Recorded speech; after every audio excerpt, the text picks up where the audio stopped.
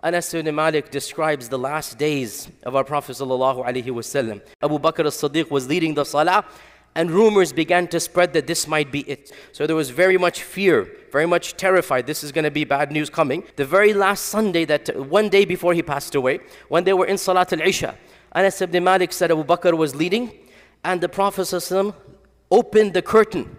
They hadn't seen him for a week. They opened the curtain, and he said, we saw the Prophet ﷺ smiling. It was a fitna for us, he said. We almost broke our salah. We couldn't bear our happiness. We saw him smiling at us. It was as if it was the moon. From the farah, we almost broke our salah. And Abu Bakr continued and finished off. And then the Prophet ﷺ gave the ishara, stay where you are. He lowered the curtain. Anas ibn Malik said, that was the last we saw the Prophet ﷺ smiling upon the Ummah as they said their salah.